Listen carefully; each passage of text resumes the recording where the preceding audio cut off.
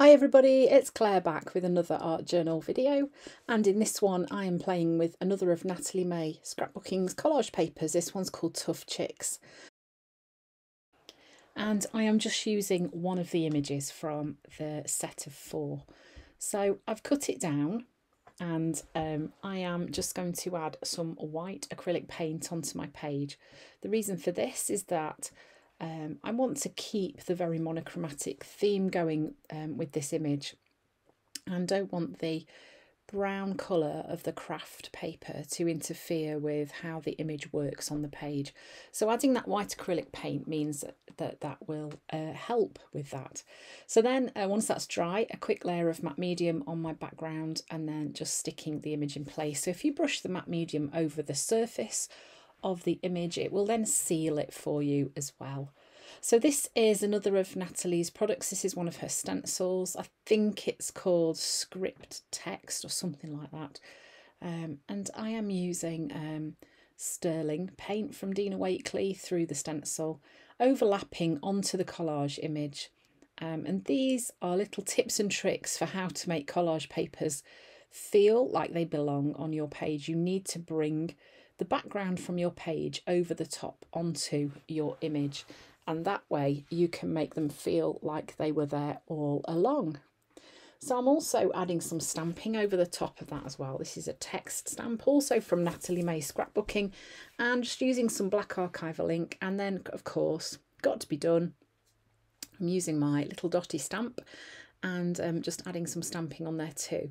So this is where I had a little bit of a play. So I was thinking that I wanted to add some feather shapes onto the page because there were some feathers on the image already. So first of all, I thought I would go in with some really bright ones using my Bright Botanicals collage paper, and I cut them out, and I just felt like nah, it wasn't quite working. And then I remembered that I had a stamp set with feathers on, and this is one from Birgit Coopson. I've had it for quite a long time.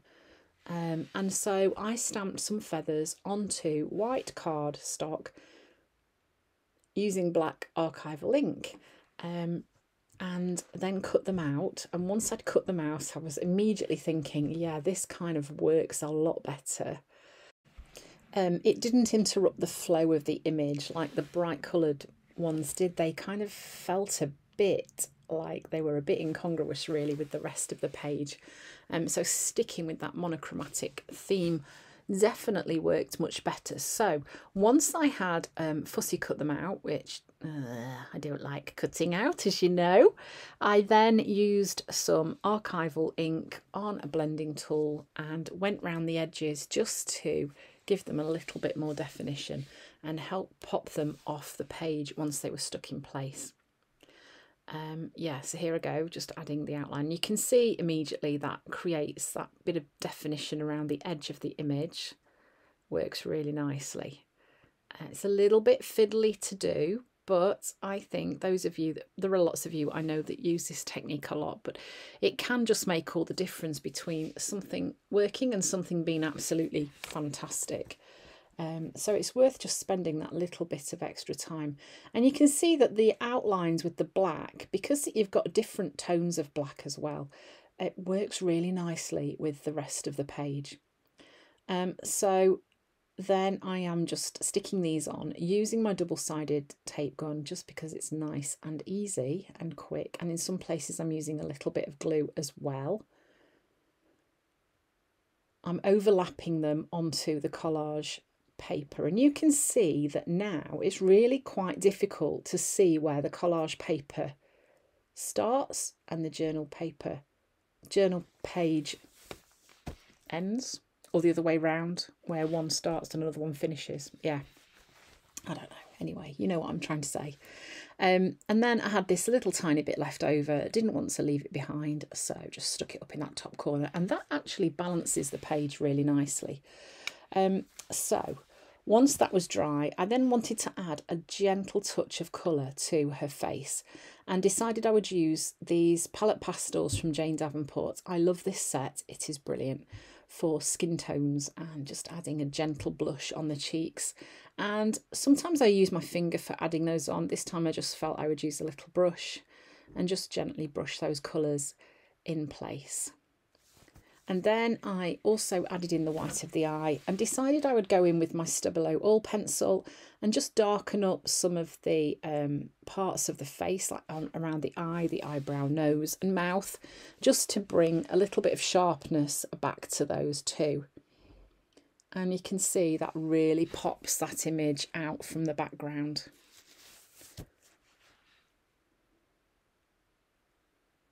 Beautiful images to work with.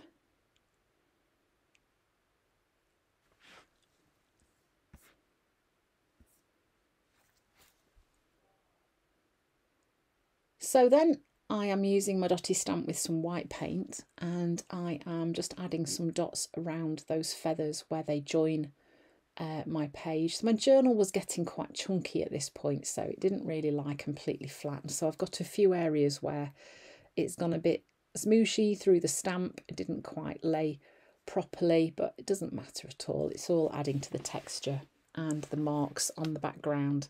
So now I'm just adding some little white highlights back in. And then I have printed out a quote on a piece of ledger type paper. I think it's one that I got from somewhere, and I just, you know, dropped it into Pages on the Mac and then just typed up the phrase that I wanted to use. So I'm going to be sticking that in place, kind of after working out where I wanted it to go, where it was going to work right. And that was pretty much how this page came together. So really this one is just like a few little tips and tricks of how to make your collage paper really feel like it belongs. This is something, as you will know, that is a theme that appears in lots of my videos. This is something that I really like to do, is how to make it feel like it was there in the first place, and that it works with the rest of the page that you've created. So tips like stenciling over the top and bringing other images over just all help make things feel like they are meant to be there. So I spent a little bit of time faffing about, positioning those words in the right place where they felt balanced, and they worked with the rest of the page as well. And then I'm just sticking those in place using some clear glue. So that is pretty much it for this page. I did add some little dots in a colour that played with the cheeks and the lip colour as well. So thanks for watching. I hope you've enjoyed this video. I hope you've enjoyed watching how I made the image belong on my journal page, and I really hope to see you again soon.